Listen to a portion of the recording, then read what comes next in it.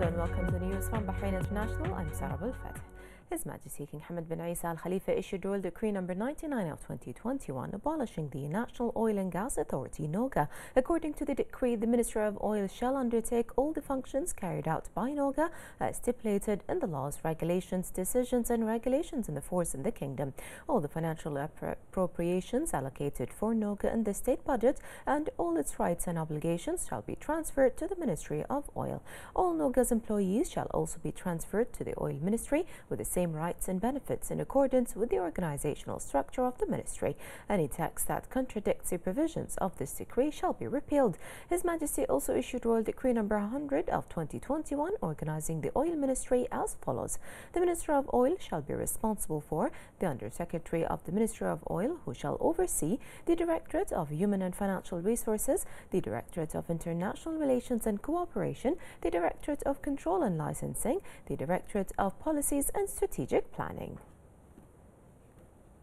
His Majesty King Hamad bin Isa Al Khalifa issued Decree Law No. 25 of 2021. Article 1 stipulates that Law No. 10 of 2006 with respect to specifying the functions and powers of the National Oil and Gas Authority (NOGA), which was established as per Decree No. 63 of 2005, and the amendment of some provisions of Decree Law No. 42 of 1999 on the establishment of the Bahrain Petroleum Company (BAPCO) shall be renamed as Law 10/2006 with respect to specifying the functions and powers of the relevant oil and gas entities and amending some provisions of Decree Law No. 42 of 1999 on the establishment of the Bahrain Petroleum Company.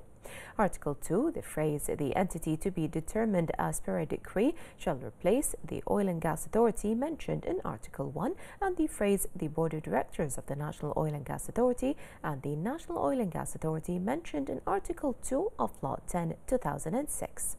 Article 3, the expression Article 2 of Decree No. 78 for the year 2005 with respect to the formation of the Board of Directors of the National Oil and Gas Authority and specifying its subjects and functions mentioned in Article 1 of Law No. 10 of 2006 shall be abrogated.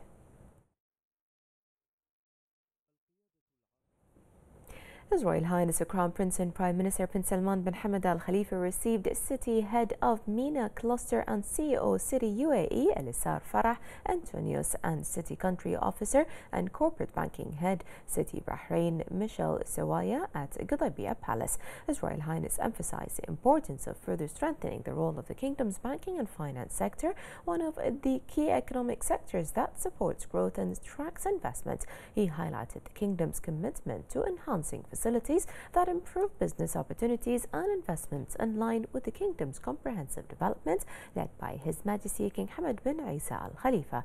His Royal Highness welcomed Antonius to Bahrain, noting the kingdom's long-standing partnership with Citibank.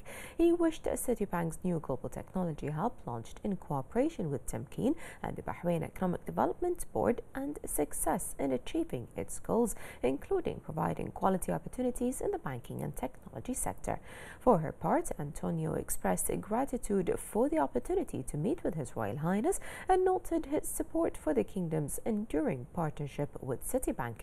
The Chief Executive of the Bahrain Economic Development Board, Khalid Hmeidan, also attended the meeting. The representative of His Majesty the King for Humanitarian Work and Youth Affairs, His Highness Sheikh Nasser bin Hamad Al Khalifa, praised the victory of CF Cordoba in the Spanish 2nd Division. He praised the efforts of the players and the staff and said that he is keen on supporting the team to achieve the objectives of the club. He added that the coming period will require additional efforts in order to garner more points as the club aims for promotion to the first light despite the fierce competition in the league. His Highness wished the club further success in the coming rounds. The Speaker and Chairperson of the Executive Committee of the Parliamentary Division, Fawzia bint Abdullah Zainal, participated virtually in the 15th of Speakers of the GCC Shura Councils, the Council of Representatives, the Federal National Council and the National Assembly. She stressed the need to raise the level of support and aspirations of youth and achieving more progress for women as a major component of development in GCC countries, praising the progress achieved by Bahrain in that aspect, led by His Majesty the King and the the efforts of His Royal Highness the Crown Prince and Prime Minister and wife of the King, Her Royal Highness the President of the Supreme Council for Women. She noted the need to establish a comprehensive legislative vision for GCC countries post-coronavirus pandemic with the focus on development, security and stability in the region. The legislative and executive branches held a joint meeting chaired by the Speaker of the Representatives Council, Fawzia Zainal, in the presence of the Shura Council Chairman Ali bin Saleh Al Saleh, a number of ministers and legislative authority members. The meeting reviewed plans and initiatives related to financial and economic recovery after the coronavirus pandemic. The government team stressed that Bahrain, in line with the directives of His Majesty King Hamad bin Isa Al Khalifa, has patronized citizens' health in all stages of tackling the pandemic. The government team affirmed that the results achieved until February 2020 of the fiscal balance program to achieve a balance between the government's expenditures and revenues exceeded the interim goals set. They added that due to the repercussions of the coronavirus pandemic, call for adopting initiatives to avoid any direct impact on citizens.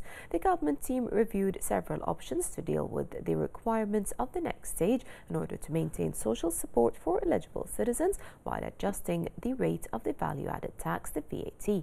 For her part, the Representative Council Speaker praised constructive cooperation between the legislative branch and affirmed the pioneering measures taken by the Kingdom to handle the repercussions of the global spread of COVID-19, protect the health and safety of citizens and residents. For her part, the Shura Council Chairman commended the professional performance and tremendous efforts of the government, led by His Royal Highness the Crown Prince and Prime Minister, to work out programs to support the national economy and back different sectors. For his part, the Minister of Finance and National Economy affirmed the government's adherence to the principles adopted in achieving the goals of the fiscal balance program. He stressed that priority in the next phase will be given to the importance of the national economic recovery through implementation of initiatives that are consistent with the current requirements.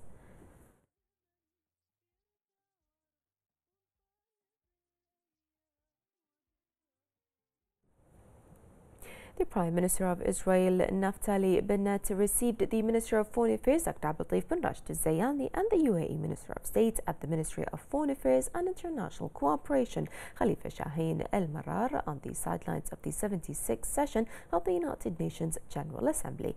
The meeting discussed relations between Bahrain and the UAE with Israel and advanced level they have reached.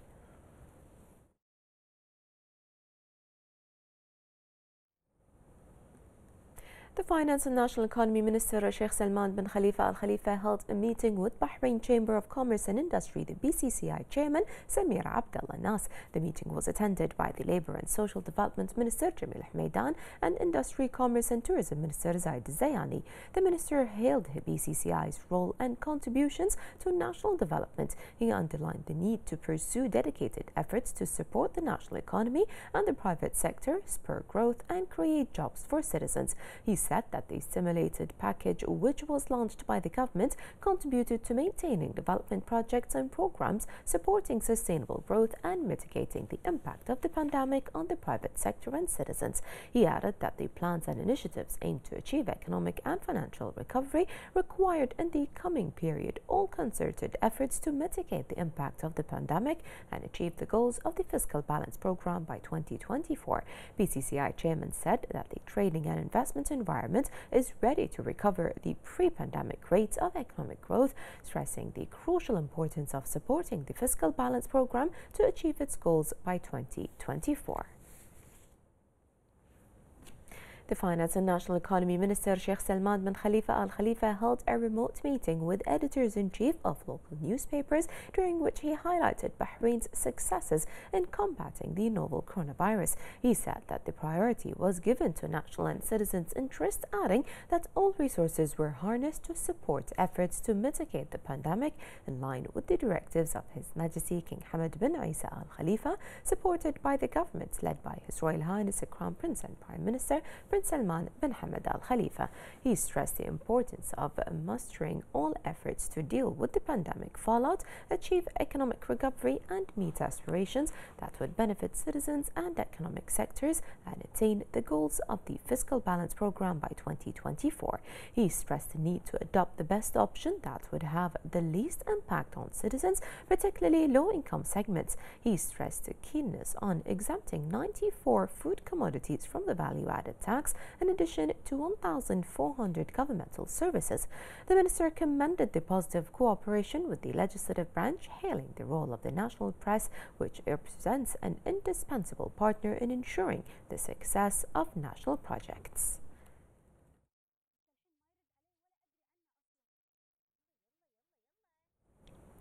The Minister of Information, Ali bin Mohammed al-Rumehi, participated in the International Government Communications Forum organized by the Sharjah Government Media Bureau. The session was attended by Deputy Ruler of Sharjah, Sheikh Ahmed bin Sultan al-Qasimi, the founder and trustee of the King Faisal Foundation and chairman of the King Faisal Center for Research and Islamic Studies, Prince Turki al-Faisal, Secretary General of the Arab League, Ahmed Abul Ghaid, and GCC Secretary General, Dr. Naif Falah al-Hajraf. The minister said that social media has become an important tool in spreading awareness and a powerful weapon in responding to misinformation. He highlighted the importance of engaging with the youth and cited Bahrain's successful experience in confronting the coronavirus pandemic through the efforts of Team Bahrain, led by His Royal Highness the Crown Prince and Prime Minister.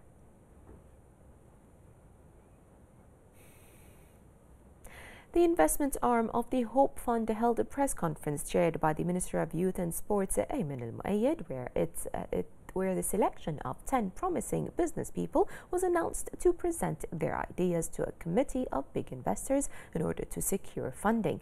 The minister praised the support of His Highness Sheikh Nasser bin Hamad Al Khalifa for the fund and the youth in order to ensure the development of the kingdom's talents in a competitive environment.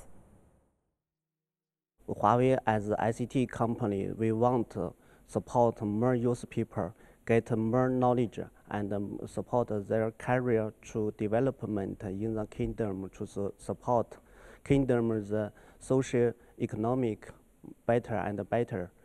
We are very happy to fund program, B-Bank program with Hope Venture to boost this program, to initiate this support Bahraini people start this program.